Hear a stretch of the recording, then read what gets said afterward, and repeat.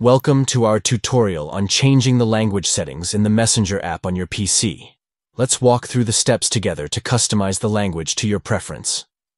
Step 1. Open the Messenger app. Launch the Messenger application on your PC by locating it in your installed programs or through a web browser. Step 2. Click on your profile picture. Once the Messenger app is open, find your profile picture located at the bottom left corner of the screen and click on it. Step 3. Select Preferences. A menu will appear after clicking on your profile picture. From the list of options that appears, choose Preferences. Step 4. Tap on Language. Within the Preferences menu, locate and tap on the Language option. This will allow you to access the language settings for the Messenger app. Step 5. Choose your language.